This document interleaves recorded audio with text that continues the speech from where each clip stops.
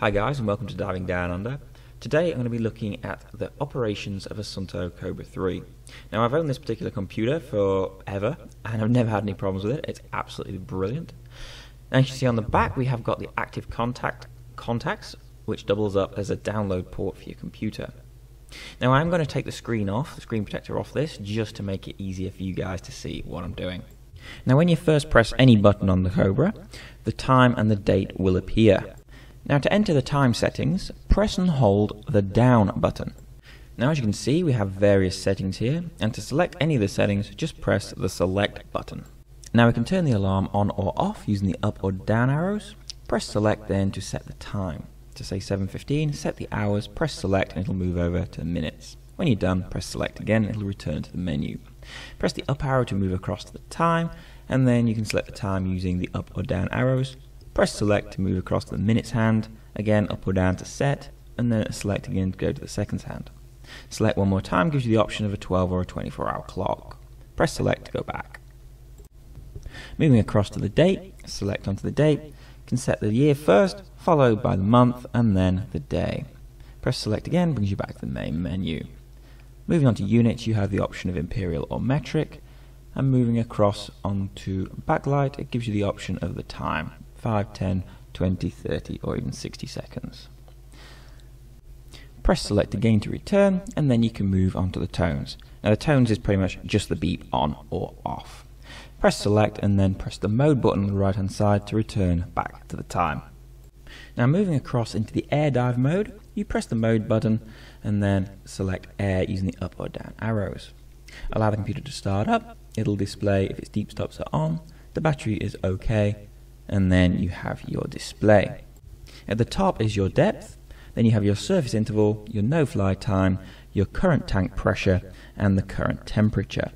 Now if you press the down button, you can scroll through maximum depth reached on that dive, you can scroll through the time, and you can also scroll back to the bar pressure. So on the right hand side you have the option of degrees, dive time, and back to degrees. Now to go into the air dive settings, press and hold the down arrow, and this will take you into the settings menu. Now as you can see here, we have the depth alarm. Now the depth alarm is used to warn you if you go below a certain depth. Very handy for your qualification to set it at that particular depth. Use the up and down arrows to set. Once you've set it, press the select button to go back to the menu. Coming across we have the dive time alarm. Very handy as well if you're on a specific run time. You can set it to on or off, press your select to go to the actual time set, and then you can use the up and down arrows to set the time accordingly. After you've finished, press the select to go back.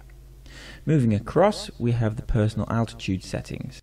Now the personal setting allows you to create a more conservative dive profile, 2 being the most conservative and 0 being the least conservative. This is used if you are particularly prone to decompression sickness. Press select to move down to the altitude settings. You have 1 and 2. Now if you look on the rear of the computer, you will see that the altitude settings are printed on the back. A1 gives you 300 meters to 1500 meters, while A2 gives you 1500 meters to 3000 meters. Ensure the altitude is set if you are diving at altitude. Now moving across to sample rate. Now sample rate is the rate in which the dive profile, like your tank pressure, your depth, etc., is stored into the computer's memory. The lower the rate, the more accurate the dive log, but the more memory you will use. Now moving across to deep stops. Now deep stops adds an extra layer of safety to a dive. It allows you to stop deeper in the water to allow the gas to off-gas quicker. You can set it to either 1 or 2 minutes. Now moving across to RGBM. Now RGBM stands for Suunto's Reduced Gradient Bubble Model. Now if it's set at 100%, it allows for a more conservative dive, while if it's allowed at 50%, it allows for a less conservative dive. Now moving across to units, as with the time settings, it gives you the option of metric or imperial. Moving across, tank pressure alarm is the pressure in which the alarm on the computer will sound. Just remember that the computer will warn you at 50 bar, then it will continuously warn you when it hits the tank alarm pressure. Once you've set that, you can press the select button to return to the menu, and then the mode button to return back to the dive mode. Well, that's all for this video, guys. If you want more information on the Suunto Cobra 3, check out my other videos entitled Nitrox and Compass Use, the rest of the functions, and battery changing. Otherwise, thanks for watching, subscribe for more, and I will see you next time.